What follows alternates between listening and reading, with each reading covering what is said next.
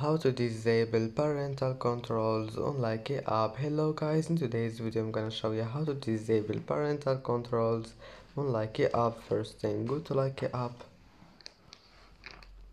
and now click these three lines in the top corner, and here you will find parental controls. Click on it, and here you will find disable.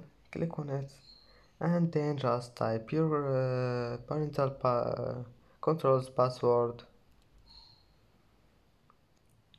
and that's it. As you see, parental controls have been disabled. And that's it for today's video. If you like this video, don't forget like and subscribe, and thank you for watching this video until the end.